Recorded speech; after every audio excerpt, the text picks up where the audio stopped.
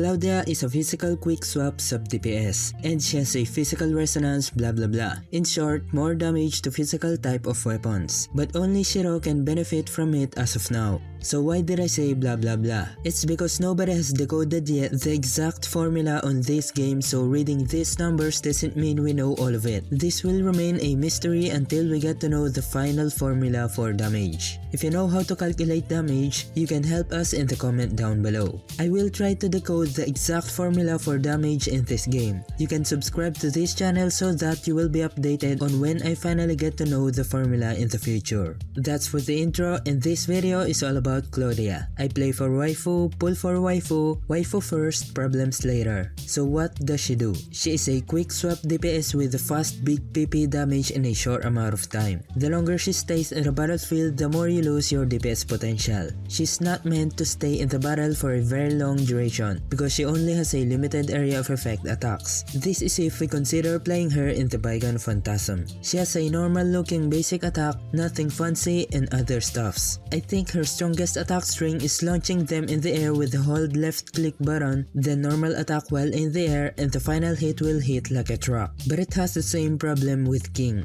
Doing this long sequence of attack pattern leaves you very vulnerable from the enemy attacks. This is her skill. She will blink and slash 5 times in different enemies, but if there's only one enemy, she will hit it 5 times repeatedly. She will do reduced damage by 20% if she hits the same target. Then after this, there will be a final big PP damage. We can actually cancel the animation of the final hit by simply attacking, dashing, jumping, or switching. But be careful of jump cancel because it might also stop the first 5 hits, which will then stop the final big hit. And this is her discharge, just a simple Beyblade attack with you moving instantly close to your target, and it grants you immunity to debuffs for 5 seconds. Doing a discharge will also apply grievous debuffs. In short, the enemies affected will take more damage. As long as you're constantly doing discharge with physical weapons, the enemy will always take more damage, even from your elemental weapons. And this makes Claudia like a universal support and much better with her first advancement. And talking about her first advancement, if you hit the enemies with your discharge, then your skill, I believe you will already have gained 2 stacks of damage buff already. As you read her advancements further, it caters towards a more physical damage buffer, so you can stop at advancement 1 for a general support on your team. So I combined everything and compressed it all as short as possible for maximum DPS in the shortest amount of time. We always want to have discharge ready for Claudia before using her skill. And when you do her skill, wait for 5 hits to commence first, then jump. Then do the aerial normal attacks up to the final sequence and hold normal attack to finish it with a good old slam dunk. But this animation leaves you vulnerable and there's a lot of animation without doing damage. So I always want to cut that down. So here's what it looks like with and without an enemy.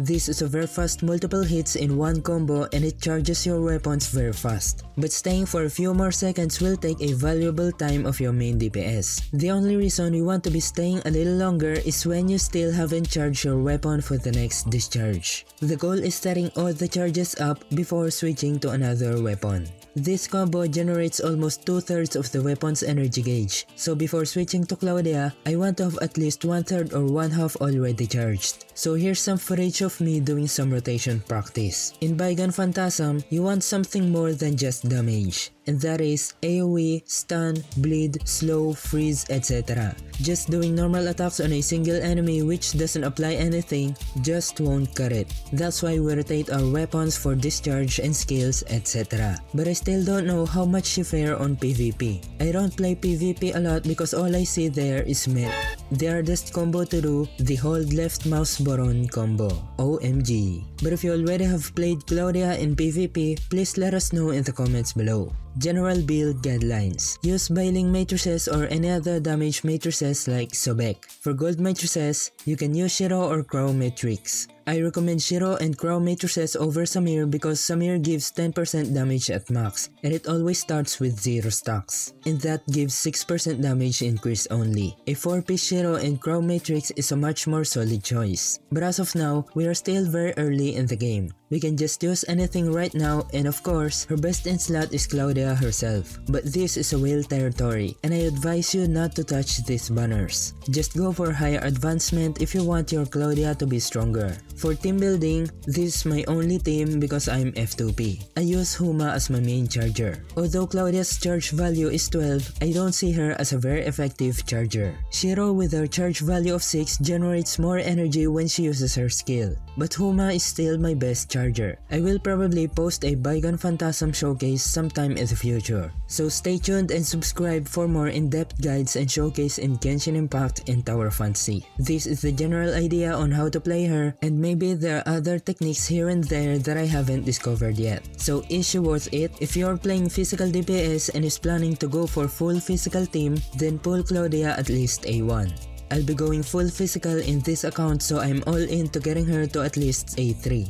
Then if the rumors are true that she will be on the standard banner, then so be it. At least I won't have to worry hoping to get her to A3 in the standard banner.